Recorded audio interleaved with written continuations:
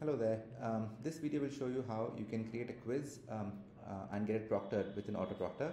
So if you haven't yet created a test, on your screen you will see a button like this where you can create a test. Once you click in, we allow you to choose the test type. AutoProctor integrates with Google Forms, Microsoft Forms, other quizzing platforms, but we highly recommend that you choose Socrates quizzes, and we explain why here. So once you click on the continue button, it will take you to your Socrates dashboard where you can see all the quizzes you've created. Because this is a fresh account, there's no quiz yet, and so you can click on this, you can add a new quiz. You will then see a very Google Forms like interface. So let's just add a couple of questions here.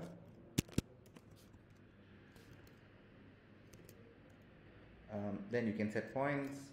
If you want, you could set negative points. You can set some other properties, and then let's add a different question.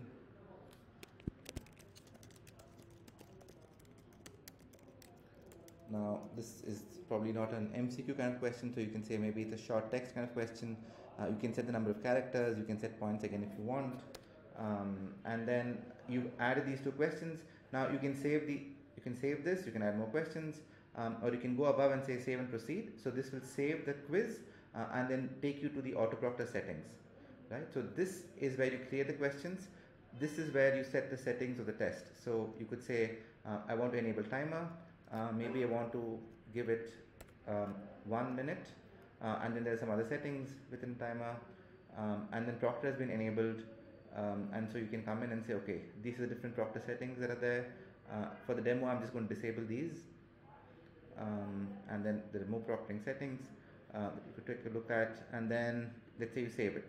So now this has been saved as an AutoProctor test. Again, you can change the questions here. You can click this to see the results.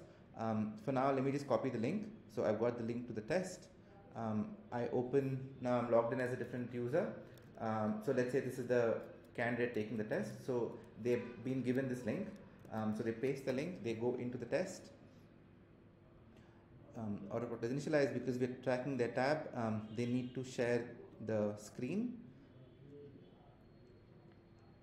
And so they see the questions. Let's say they open a different tab. They go to Google, and then they say, what is 5 plus 7? So they get the answer, and then, okay, so let's say they come and select this. Say bold, decisive. And so they're done. They submit the test.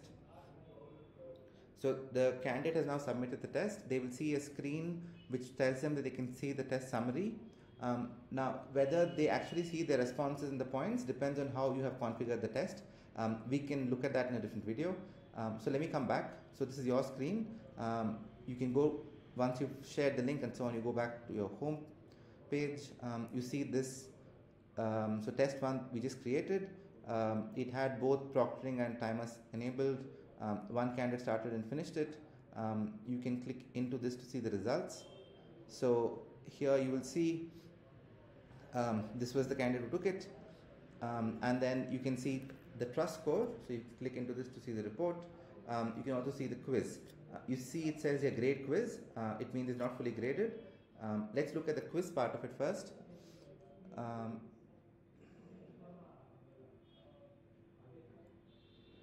So here you will see 5 plus 7, the candidate got it right. What is your biggest strength? The candidate has written, they're bold and decisive. You may decide to award them 2 points. So the quiz is now, this score has been updated, 4 out of 5 points. This is the quiz part of it. And then you come in here, you will now see the proctoring part. So you can see clearly that the candidate switched the tab. This is us opening Google and searching for the answer. And then if you go back here and you reload the page, you will now see that this quiz has been graded. It's 80%. So anything to do with the questions, you open the quiz score. Anything to do with the proctoring, you open the trust score.